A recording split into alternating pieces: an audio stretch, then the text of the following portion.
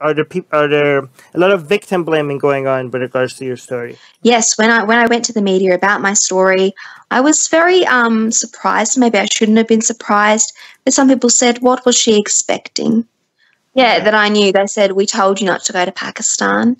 I was called a gold digger.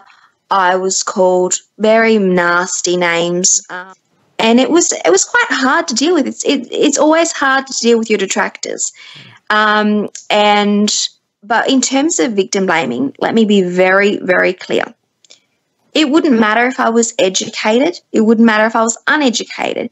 It wouldn't matter if I was naive. It wouldn't matter if I had a mental disability, physical disability, any form of incapacity, or if I was the most intelligent, articulate, brilliant person in the entire world. I do not deserve to be harmed. No victim should ever be blamed. Who is to blame in this situation? Sajjad and any of the co-offenders, not me.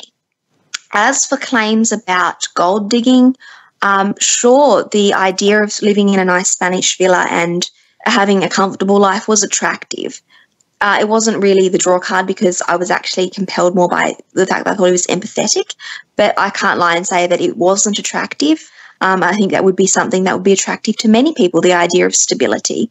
But I know that I'm not the things that I want to put and claim me to be. Secular Jihadists is an increasingly influential podcast with much of its growing audience in Muslim-majority countries, advocating for atheists, secularists, and Enlightenment thinkers. We want to reach out to more people. If we reach 500 patrons, we will be able to translate our shows into Arabic, Urdu, Persian, Bengali, Malay, Turkish, and other languages in these countries.